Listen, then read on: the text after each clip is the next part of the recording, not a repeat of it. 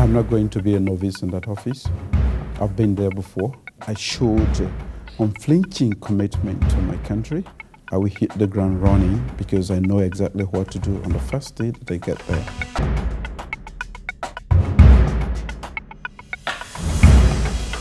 Sierra Leone is a country rich in natural resources such as diamonds, gold and bauxite. It also has a wonderful climate for agriculture. Unfortunately, these positive points of the country have not always historically been exploited to their full potential for the good of the nation and its people. Over the years, Sierra Leone has suffered social, economic and political disturbances at the hands of corrupt, power-hungry leadership, which culminated in a devastating 11-year civil war between 1991 and 2002. This left over 50,000 people dead, thousands maimed, and ruined the country's infrastructure. On November 17, 2012, the country will be announcing its next president, with hopes of an increasingly better future, with the brutal and bloody past left far behind. Julius Maada, who is an ex-president of Sierra Leone, is one of the main presidential candidates campaigning against President Ernest Bai Koroma. Julius Maada also played a crucial part in the two coups in the country. Can his policies bring about the anticipated change for Sierra Leone? Retired Brigadier General Maada Bio, it's a great pleasure to have you at OTV. Thank you for having me here. You're in London right now under invitation to David Cameron. Please tell us a little bit about yourself. I'm a retired military officer of the Republic of Sierra Leone Armed Forces.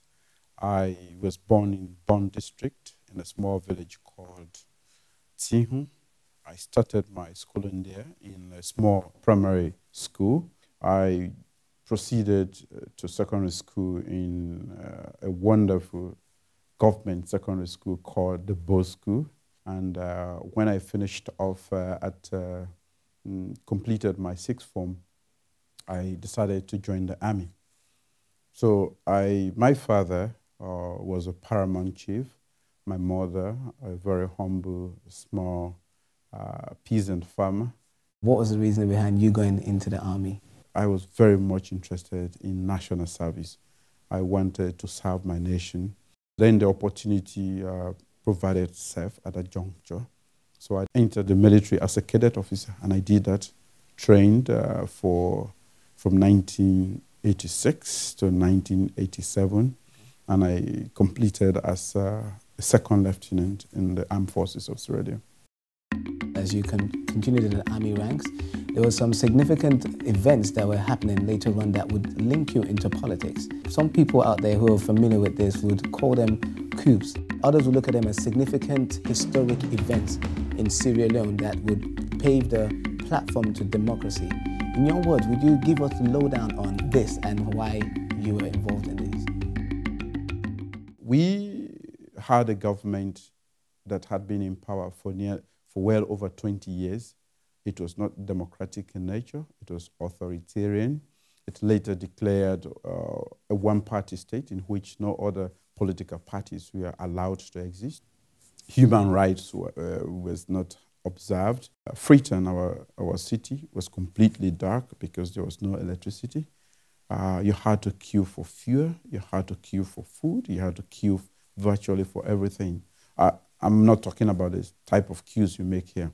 It was because there was scarcity of everything, virtually everything, except air that we breathe. The interference with the judicial processes were very rampant. The economy was recklessly managed. A lot of things went wrong, and it came to a head in 1992. By that time, you could hardly get anything in Sierra Leone in terms of basic essential commodities, and the government had a stranglehold on the people. So it led to the emergence of a rebel group called the Revolutionary United Front, and they attacked Sierra Leone.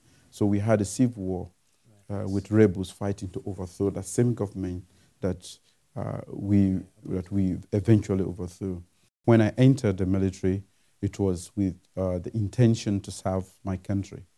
But of course, as officers or as members of the armed forces of Sierra Leone, we will swear that we will serve or defend our nation. And sometimes, actually, you defend your nation not just against outside forces, but from forces within the country itself. So we decided that it was necessary to get rid of this government. We decided to adopt or use the military method because all other democratic means to change a government had failed for over 20 years. And if democratic means could not, and nobody was coming to our aid, we will take the laws into our own hands and free the people of that country.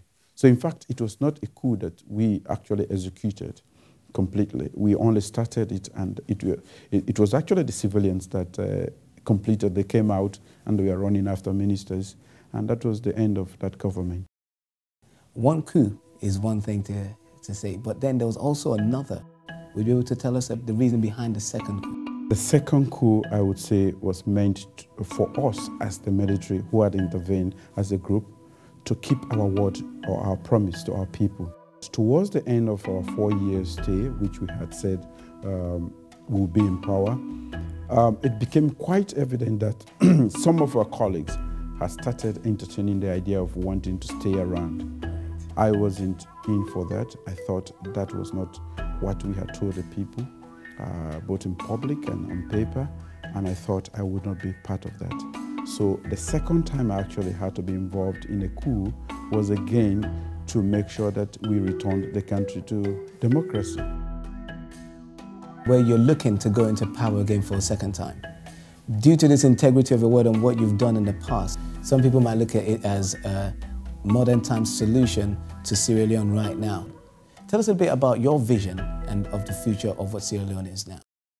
Well, to give you my vision about Sierra Leone, I think I would want to go back a little. Okay. That we have just come out of war, 10 years out of war. Yes. We have ravaged, most of our communities were completely destroyed.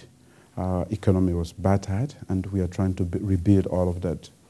What is most striking in Sierra Leone today is the number of youths we have on the streets who are unemployed. And I think that that has informed my decision or my vision very, very seriously. My vision for Sierra Leone is a united country that is at peace with itself and also its neighbors, and that is able to provide a very conducive and an enabling environment that is caring, so that foreign direct investment, which we so much need, yes, can come about in that country, so that the huge numbers of people who are out on the street can have some form of employment and be able to take care of themselves. We should be able to educate our people, because human capital is the most important asset, and therefore we must upgrade, we must give it the best quality of education, and we must make sure that our people are healthy, and therefore we should have a sound healthcare system, not only to educate our people, but to make sure they are healthy and make sure they are competitive in a globalized world. 15 years is enough time. I've been out of it for a while. I've had to reflect on those things that I think we are correct and those things that I think did that were not necessarily correct. What will set me apart from the present leadership or President Ernest Bai Koroma is that, first, I'm not going to be a novice in that office. I've been there before. I will hit the ground running because I know exactly what to do on the first day that I get there, to make sure that we are able to improve on the conditions of life of our people. We have a lot of natural resources.